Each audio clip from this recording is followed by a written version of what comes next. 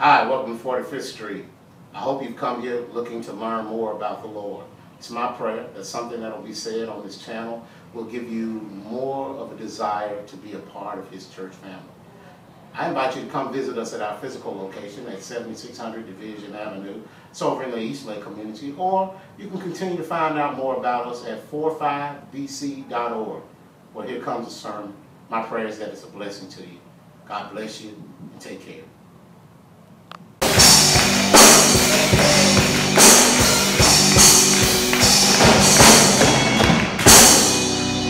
My Lord, my Lord, too long, too long, too long, too long. We have allowed our young folk to be confused about what being in a relationship with the Lord is all about. We've put them in a position where they believe they have to live two different lives. They have to live their church life, and then they have to live the life outside the church. I'm convinced that that's not the way we have to do this. They need a real relationship with the Lord. A real relationship with the Lord. They need to have Him in their lives all the time. And so I don't think our worship should reflect those double standards. That's not to say that some churches don't go too far, but there's no other name that's better than yours, Lord. He is a healer. He is a provider. And my Bible tells me that regardless of the circumstance, at some point in time in the future, at the mention of His name, every knee will bow. Every tongue will confess that He is Lord. Now, they might mix it up a little different. They might put a beat on it that you might not be familiar with. But in the end, He's still Jesus. In the end, He's still a provider. In the end, He's still a healer. Come on. Yeah. Great job, young folk. Great job, young folk. Great job. Keep on pulling us. Keep on pulling us. We'll get there. I believe I have, and pastors who are my contemporaries have one of the toughest jobs in the world. And that's to make sure that the church remains relevant. I think it's a hard job. I do because we've so allowed contemporary society to outpace where the church was. And because we've allowed contemporary society to outpace us in so many different ways, in a lot of respects we're playing catch up. And it seems like we're pulling the tradition out of the church, which we are. But some of the tradition never should have been in the church. Some of the stuff never should have been in there. It never should have been against anybody's constitution that you can wave your hand. No. Nobody should have ever been offended by that. Never should have been offended because somebody got up and clapped their hand. That shouldn't have been offensive to anybody. And yet we reached a point in our church, high church that is, when folk didn't feel comfortable clapping their hands or waving their hands, or if the Spirit hit them, as it's prone to do, we go and calm them down instead of fanning it so it jump on other folk. We'll get there. We'll get there. We will. We will. I thank God for how we have come. I do. So don't look down at anybody. Either way, if you want to wave your hand, wave your hand. If they don't want to wave their hand, don't make them wave their hand. Doesn't have to be that way. Every man as he sees fit in his own heart. I think that's important. Today I want to start a sermon series that's going to last a few weeks, 2 or 3 weeks. I thought we needed to go back after some praying and thinking about it, and really it hit me primarily, pigeonholed it when I was in Bible study the other day, that I hadn't talked about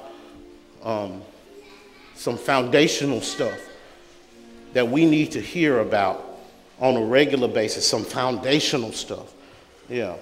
And I get the notion that there are a lot of people in church who do not understand authority in church. Do not understand authority in church, because authority in church is not like authority in the world.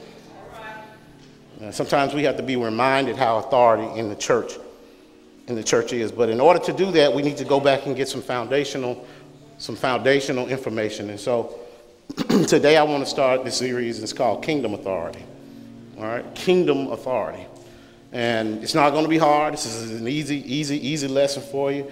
I got 3 scriptures that I want you to read with me, and follow me, so we can understand how we've come to have this relationship with the Lord and what he expects from us.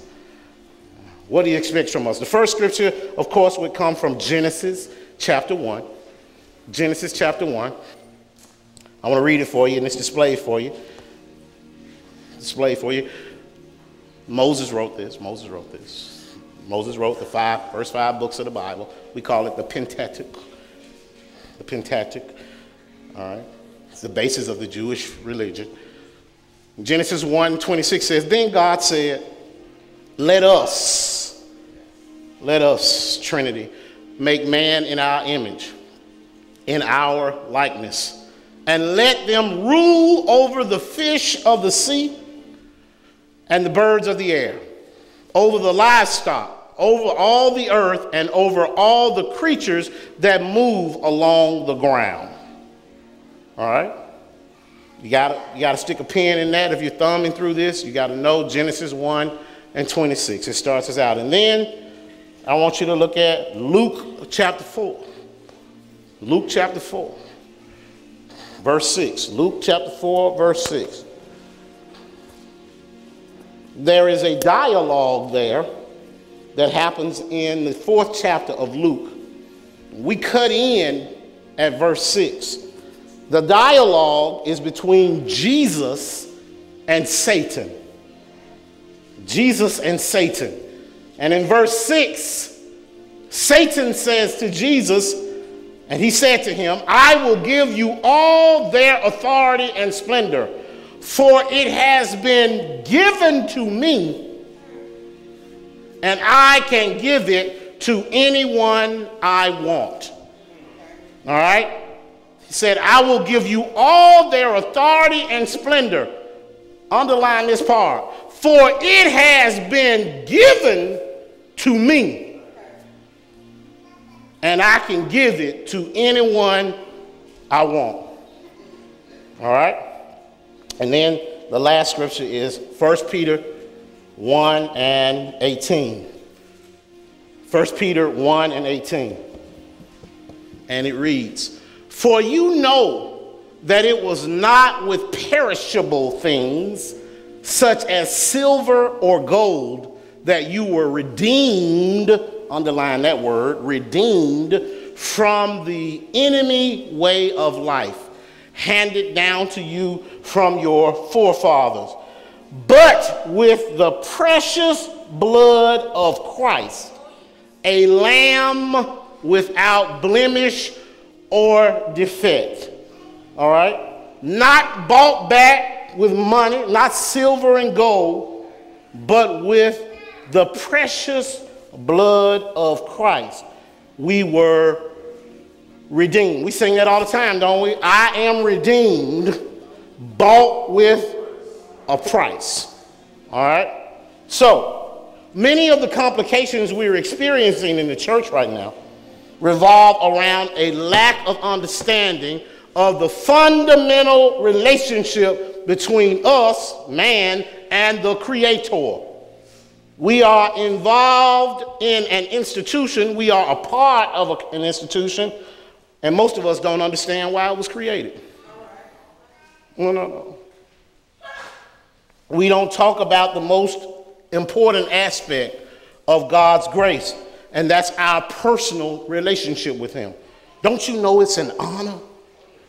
The highest honor of your life is to be able to call him your Lord. It's to be able to call the God of all creation your God. That's the highest honor we have. And so, to really appreciate our relationship with him as the creator, we got to look at what happened at creation.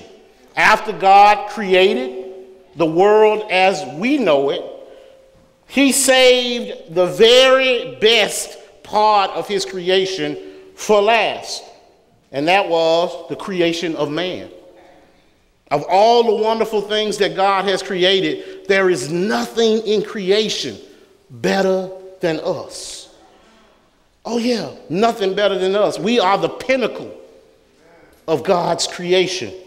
A being that he created different from all the other creatures because God used the same matter that was used to create everything else, but he did something very, very different with us that made the difference.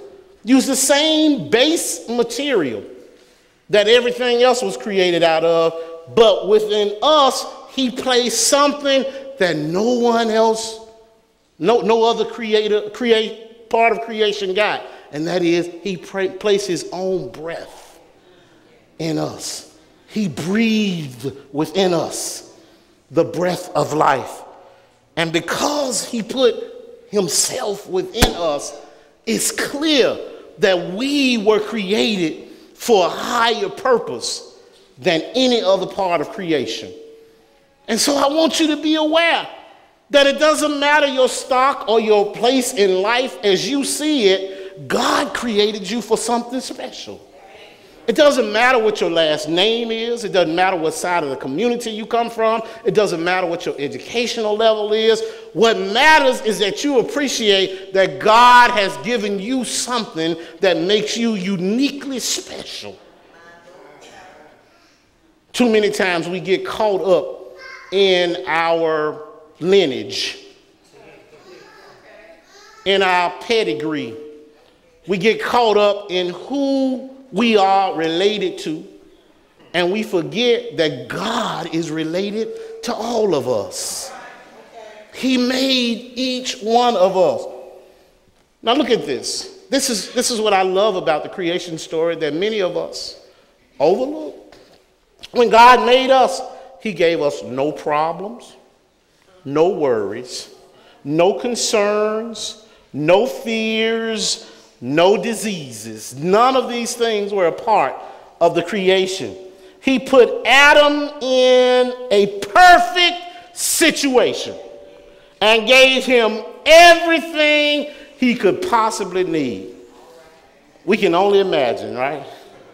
We can only dream about that kind of state of life. And when we sit here and we look at what goes on around us, when we think about the tragedies that happen in the world, any man or woman would have to say, why? Why are we in this situation? What puts us in this spot? If God created us perfectly with no problems or issues or worries, then why am I having all these problems in life? Something happened. Oh yeah, something happened. The first thing you need to know, if you're going to take notes on this, know this, that when God created us, he gave us authority, and it was graciously given to us. It was graciously given to us. Oh, yeah. Look. In verse 26 of Genesis 1, without consulting with anybody else, didn't have to send out a notice or a meeting or anything like that, no committee meeting, God decided that he was going to share control of his best share control with his best creation. Look, he was going to share with us. And so what he did was delegated some of his authority to mankind. Look at this now. God decided, I'm going to allow this creation, my creation, to be in authority over everything else that I've created. He chose to allow the man us to control every other aspect of creation. I want you to let that sink in now. Every other thing that was created. He let us name everything. Told us we had the responsibility of taking care of everything. Being green is no new movement. It started in the garden. Oh yeah, don't let folks think that's some new concept that comes with a political party. It doesn't. God has always required us to take care of, be responsible for creation. In fact, that's one of the jobs we have as mankind, to take care of what God has given to us. Yeah, he delegated it to us, but he was still in charge. Yeah, he delegated it. Authority. What is authority? Authority is the legal right to act. You can write that down. The legal right to act. It's the power or right to perform certain acts based on some kind of law. That's what authority is. It can be given divinely, it can be given civilly, or you can have the moral authority to act. The moral authority to act. If a parent decides they don't want to feed their child, how many laws have they broken? Well, we know first, if you are any kind of parent, that they have broken a moral law. Because any good parent would take care of their child, would feed their child. But it wasn't always such that they were breaking a civil law. Oh, no. Up until the 20s, it was civilly more disadvantageous to not take care of your horse than it was to not take care of your child. The code that brought into effect the laws that take care of children came into effect after the code that came into effect that says you have to take care of your animals. And so don't think that just because something is a moral problem, it's also a civil problem. Today, of course, it's a civil problem. If you don't take care of your child, then you will be charged with violating the child abuse laws. But I want you to think about that now. Sometimes man has to catch up in terms of laws where God has always been. And so, supreme authority rests with no one. I don't care if you sit on the Supreme Court in any state, the Supreme Court of this United States, you still don't have supreme authority. Supreme authority rests with God and God alone. No law that man makes should ever abridge a law that God put in place. All right, let's look at it. Let's understand how it works. In Genesis 1:1, it says, in the beginning, God created the heavens and the earth. That's the only document you ever need to know that God has supreme authority.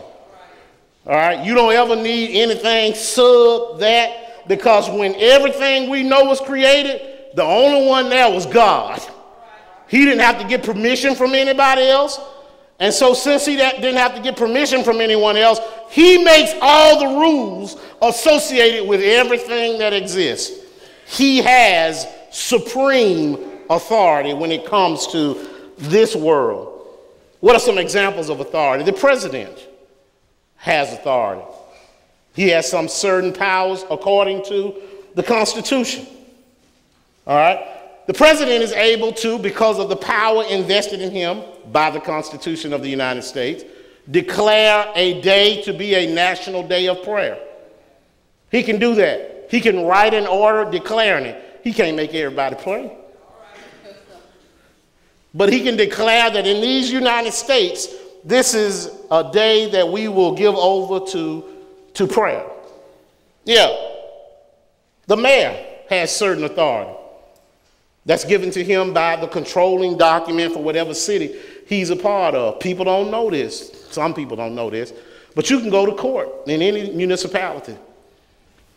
And you can be found guilty by a competent judge.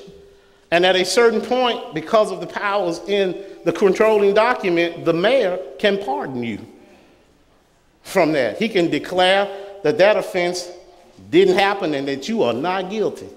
The president also has the same authority for offenses that happen in the federal realm, but they only have so much authority as given to them by the controlling documents.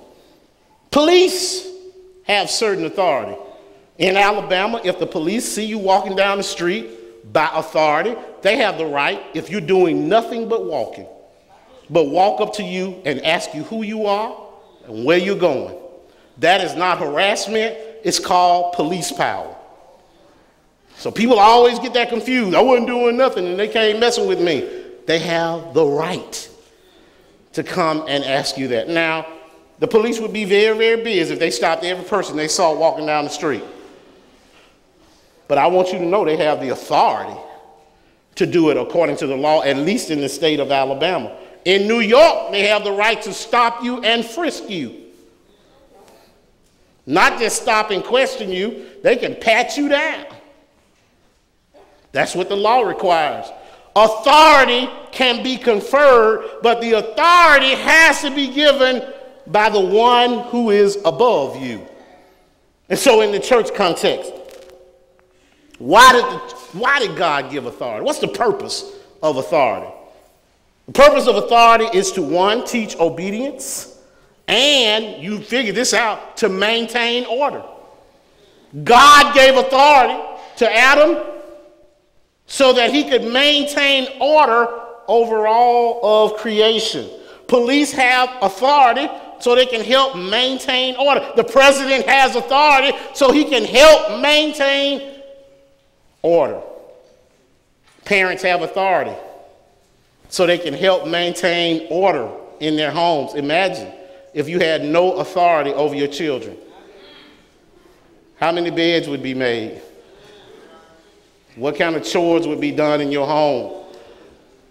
How many toothless children would we have walking around because their parents will have knocked the teeth out of their mouth because they have no authority over them? So thank God, the state, not only is there a moral authority given to parents to care for their children, the state also gives you an authority to take care of your children and to, I love this part, discipline them.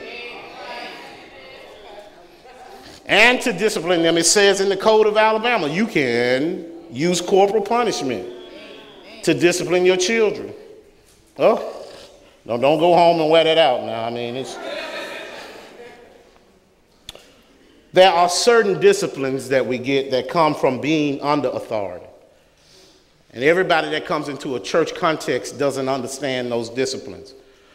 People who have grown up in a church understand that we give a wide latitude to pastors in churches. We respect them because of the authority that they have. And as long as they earn that authority and keep that authority, we will continue to respect them. We all know somebody who was raised in a house without authority. You know, you work with them, you can tell, you say all the time, he ain't got no home training.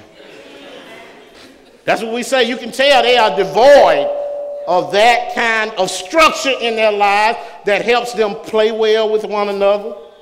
You can start early on when they start getting the reports at home. Little Donnell does not play well with other kids in the sandbox. That's the note you start getting, which means that there needs to be some training done to make sure little Donnell understands that he has to get along with the kids in the sandbox, or else he can't go to the sandbox with them anymore. There are people around us who have grown up not understanding that they have to get along with everybody else. They don't understand that they're supposed to go to work on time. They have to obey the boss. They have to listen to other people. They'll say in a meeting to their boss, I'm grown too.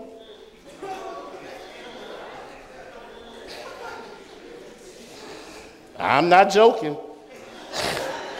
I've had somebody say that to me as they were being disciplined. I'm glad they recognize that they're wrong. They don't understand, just like in the world, people don't understand that there are rules in a church. Oh, there are rules in a church. Everybody knows that. Yeah. Rules that we follow because we love coming. I mean, you said choir rehearsal at 7 o'clock on Wednesday. People follow those rules. If they like the order in the church, people come to the services we have. They follow those rules. Failure to obey authority results in a lack of discipline.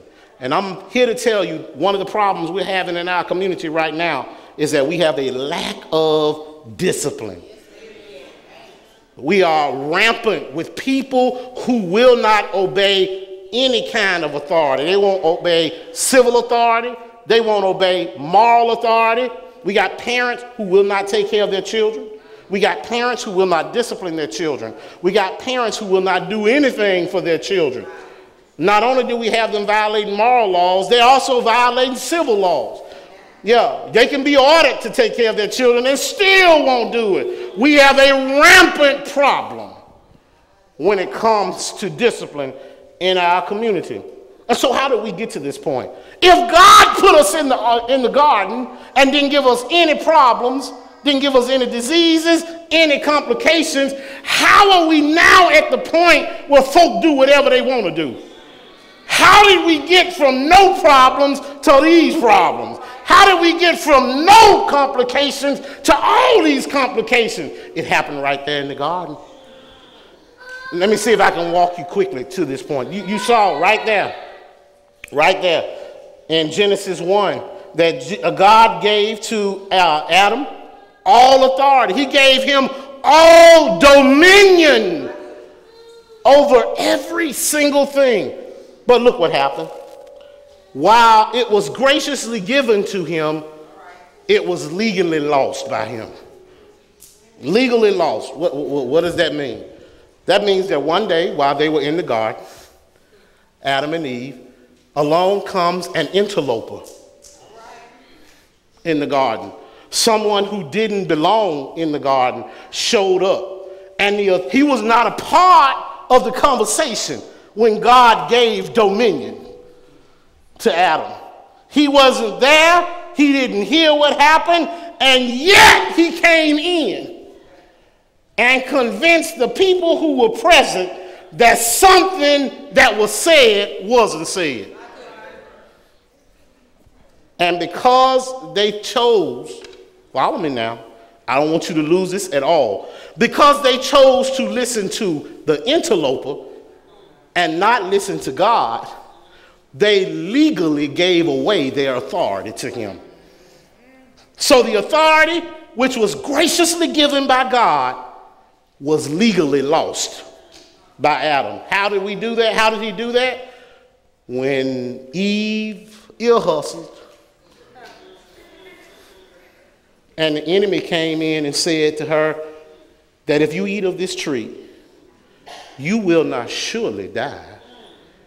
Now God said to him, if you eat of the tree in the center of the garden, you will die.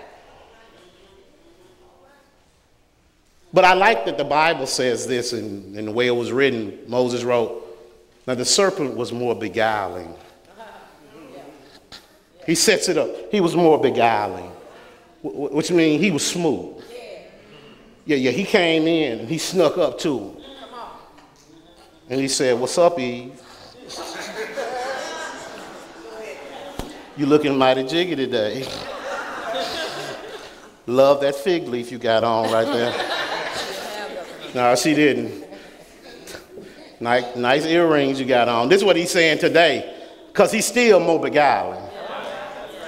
All right. When it was all over, she had taken of the fruit. And not only did she take it for herself, but she shared it with Adam. Adam. Y'all can call him Adam. We can call him so many other things that are not nice. Weak knees, henpecked, whatever. He gave over his authority by deciding to listen to the enemy instead of listening to God. He legally lost it. Now, how do I know that he legally lost it? Because the devil bragged about it. The devil bragged about it, Ricky. Look, that second verse I gave you in Luke, in verse 26. what God gave him dominion over, the devil bragged about being given to him. Yeah. See, he deceived the woman and the man, and he had, now let get this straight, because a lot of folk mess this up. The devil had no power to take dominion. He had no authority. He was in subjection.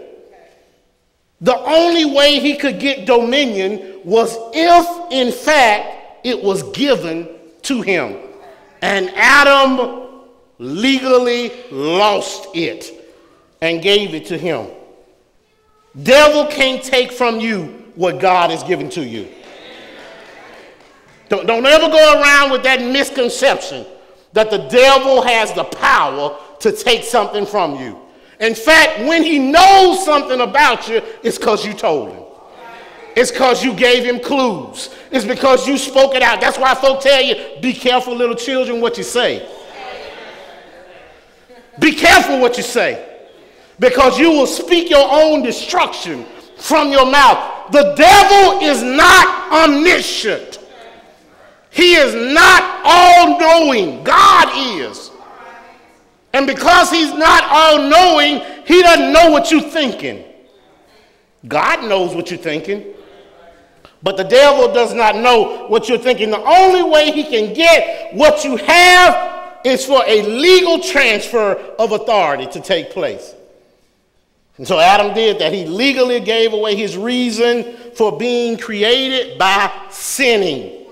And when he sinned, he gave the devil the right to his stuff. He stopped being a servant of God, and instead he became a slave of sin. The owner of a slave is not only entitled to the slave, but he's entitled to all the slave's stuff. The slave does not own anything. His master owns everything. And that's why the devil is referred to as the master of this world, because he owns everything. What was Adam's most prized possession? His most prized possession that he had was dominion that had been given to him by authority. And when he sinned and came under subjection of the devil, his dominion transferred to the devil. Now look at this. Let me straighten this out. God didn't create the devil. Let me say that again. God didn't create the devil. All right? God created an angel whose name was Lucifer. And that angel thought that his lot would be better if instead of God getting all the glory, he got some of the glory. Now he wasn't just, he was an angel, but he was some kind of angel. The Bible talks about him in such terms that he was more beautiful, that his very essence and presence was a melody. And he got glory just from walking around because he was so dynamic. And he thought because God had created him so dynamic and beautiful that the glory that God got, he ought to get some of that glory too. In the end, that's all the devil wants is God's glory. You don't believe me? Look back at that verse I told you to read. Luke. Yeah. You look through that passage in chapter 4 of Luke, and you look at that discussion that the devil and Jesus are having. When you break it down, all the devil wants Jesus to do is give him glory. And he approaches Jesus at a time when Jesus is very weak. Jesus had spent 40 days fasting in the desert. He is physically weak. And yet the devil cannot break him. He challenges him on several fronts, and he cannot break him. And it's in this instance that we find the way to deal with the devil. And the way you deal with the devil is with the word of God. Oh yeah, the way you deal with the devil is by knowing the truth. If you know the truth, it absolutely can set you free in this instance. And so, the first Adam came along, and the devil tried to get him with food. He got him with food. The second Adam comes along, Jesus, and he catches Jesus at a tough time in his life, and he tries to use the same trick with the second Adam that he used. But see, the devil don't have no new tricks. He just got new folk to use it on. The first Adam failed for the food trick. The second Adam said, man was not meant to live by bread alone. You gotta know the word. Yeah. Jesus is already aware that what the devil wants is God's glory. It's interesting that to gain control over you, the devil will give you whatever it is you think you need the most. I want you to feel that now. Whatever it is you've been pining away for, whatever it is you think you must have in your life, whatever you keep talking about to folk, that's what the devil is going to approach you for. If you present yourself as a man who is so desirous of a woman, you'll get a woman. You will get a woman. Now, whether she's the kind of woman you need in your life will depend on whether you let the devil send her to you or whether the Lord sends her to you. But you will absolutely find a woman. Just to know that even though this authority had been graciously given, and even though Adam, the first Adam, had legally lost it, I need you to know that it was righteously redeemed. All right? This same authority. That's what's been bouncing around from Genesis all the way through Jesus' resurrection. That's what it was all about. If you had a ball called dominion, that's what they were passing back and forth. Adam got it. God said it's in your hand. Adam took it and gave it to the devil. And the devil was sitting there dribbling it. And he thought he was having a good time at it, except he didn't realize just who he was dealing with in terms of Jesus Christ. He thought that Jesus Christ, because he became a man, was going to succumb to some of the same things that the rest of mankind had fallen to. Yeah, he thought because Jesus wrapped flesh on, he knew Jesus was God's son. Don't get that wrong. He knew Jesus was God's son. But he thought when Jesus wrapped man flesh on, that he was going to do like all the other men did. And Jesus was the one who came to show him that you can be a man and still be righteous. You can be a man and still do right. And so because it was legally lost, Jesus knew there was only one way to get dominion back, and that was to satisfy, follow me now, the original debtor. He had to satisfy the one to whom the debt was owed. And the one to whom the debt was owed was God. God was the one who was due recompense. He was due to be made whole because of what he had done. When you violate one of the laws of the state of Alabama, you pay your penalty to the state of Alabama. When you violate one of the laws of the federal government, you pay the United States back. But when you violate one of God's laws, you have to pay it back according to the standard that God sets up for you. In this case, the only one qualified to deal with somebody who sins is God. God required that in order to resolve the problem, there had to be one who sinned who came unsinless. Let me make that straight for you. There had to be a man like the man he created, who came through this walk of life without succumbing to the sin that was in the life. He had to be the one to pay the debt. The only one who's ever been born who was qualified to do that, qualified to satisfy the original debtor, is Jesus Christ. Because he's the only man that's ever been born of a woman who walked through this life without spot or blemish, without any sin whatsoever. And because he showed up on death's door without any sin on him, he was qualified to die for the rest of us and our sins. what had been legally lost had to be righteously redeemed. Because Jesus was holy, because he was righteous, he was the only one qualified to give back to a God who was holy and was right. Now, this was a high price God wanted. This was a very, very high price. But just like he gave authority to a sinless man, he required that a sinless man reclaim that authority. That's his high price. Jesus was the only one qualified, we say, to be an all-sufficient Savior. He came and righteously redeemed the prize that had been lost by Adam. He put us back in a position because of his willing sacrifice,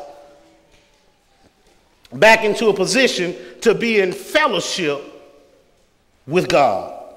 He fulfilled the ultimate punishment. Don't miss this now. It's not like God, it's not like Jesus went in and said, here you go, Lord. I want to trade sin for righteousness. It's not like it was a verbal transaction.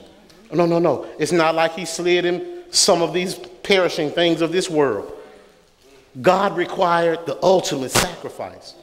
God required that this sinless man be willing to go to death sinless. That was what he required. And Jesus was willing to come and live a life that was sinless and die even though he committed no sin. That's how he redeemed us. And because Jesus lived sinless, because Jesus died sinless personally, he in effect took all of our sins to the grave with him. And how do we know that God was satisfied? How do we know that the bill came back paid in full? How do we know that God gave Jesus the benefit of his sacrifice? My Bible says that come Friday, when Jesus paid the bill, the question was still out whether or not this was going to be enough. Mankind didn't understand the holy transaction that was taking place. Mankind couldn't make the connection between the garden and the cross. Mankind didn't understand that what had been graciously given to Adam in the garden was being righteously redeemed by Jesus on the cross. Mankind was still unaware of what happened when they took him off the cross. They thought it was just a man who died to them for no reason. They didn't understand what he had done for us on the cross. We were still in the dark on Saturday. Some folk were just perplexed, but early Sunday morning, if you had jumped up and seen AL.com, the headline would have read, paid in full. Early Sunday morning, if you had checked your BlackBerry, you'd have gotten a tweet that said, paid in full. Early Sunday morning, if you had checked MSNBC, the headline would have shown, he is risen. Early Sunday morning, we'll see that what happened in the garden had been taken care of on the cross. What Adam the first had messed up, Jesus had dressed up. I want you to know that that's how we got authority. And that's why anyone who believes on him, anyone who believes that he died for us, anyone who believes that he came to straighten out what had been messed up, the Bible says that you will get the same benefit that he got. You will get eternal life. I can't make it any plainer than that. If you believe on him, if you believe he came and lived and died for you, and if you believe that God was satisfied enough to resurrect him, you can be a part of his family. So right now, for those of you who have heard me, and you've never heard it this way before, you've never heard that Jesus died for you, I'm here to invite you right now to accept the gift that he gave you, I'm here to recommend to you that you accept this blank sheet, this zero balance that he gave you. Accept Jesus' gift to you today. Become a part of his family. If you've never been baptized, that'll simply be an example of you loving him and believing in him. I'm inviting you to come right now. If you don't have a church family, the elders of our church, the deacons in our church have come and they're welcoming you, saying, come and make this a part of your life. Make us a part of your life. We're not perfect. We don't claim to be perfect. We're trying every day to be better. We've got a standard that says we're going to be the friendliest church from the parking lot to the pulpit. But you'll get that one at a time as you deal with each one of us. If you don't have a place to call your own, or maybe this was your place and circumstances in life had you step away. And maybe today is the time you're trying to come back, whatever your circumstance. As the choir comes up here to sing this song, the doors of our church are wide open. Whosoever will, I'm waiting on you to come right now. Come on. Well, there you have it. My prayer is that this sermon, this message has been a blessing to you. If you desire more information about 45th Street or any information you need about the Lord, I invite you to visit us at our website, 45bc.org, or come see us in our church home at 7600 Division Avenue. Again, my name is Andre Sparks, and I can't wait to see you. And so you can find out why we're striving to be the friendliest church from the parking lot to the pulpit. God bless you. Take care.